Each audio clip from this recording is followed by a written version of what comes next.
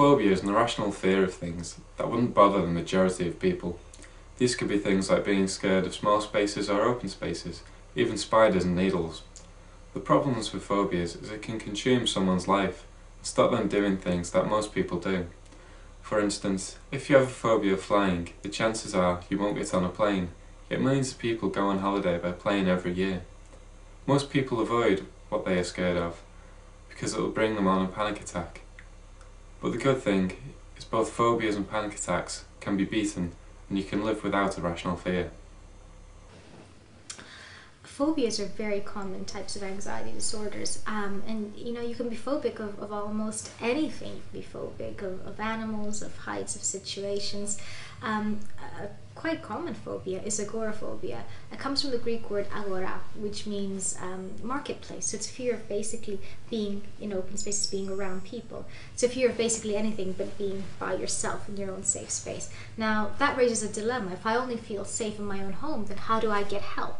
Well, the great thing is that your GP, I should be able to advise you. There's volunteer organizations that can advise you. Websites like this to give you information about what to do.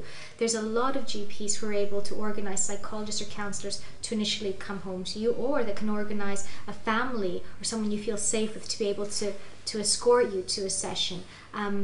Increasingly, people are recognizing that if you engage with agoraphobia early on, you're able to treat it very well. In fact, even if you've been agoraphobic for years, it's something that you absolutely can tackle. About 2 years ago, I used to be really claustrophobic. Just the thought of being in small spaces scared me. Trains, planes, lifts, just couldn't. I used to get panic attacks, and I think that's what scared me the most. Thinking I'd have a panic attack in the small spaces. It's just a vicious cycle. But then after having my CBT, I learnt to control the fear. I learnt to manage and think to myself that there's actually nothing to be scared of. For example, if someone was claustrophobic, through CBT, the first thing that we would do is look at what thoughts are feeding that phobia.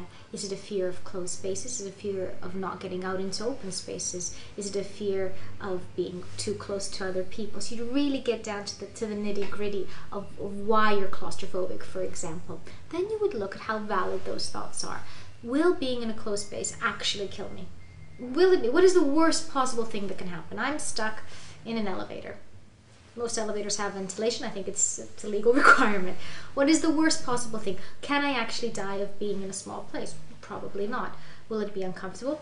Probably yes. But what can I do to help? Well, there's an abundance of things I can do. I can try and get out. I can distract myself. I can speak to other people if they're there. I can, and you list the things.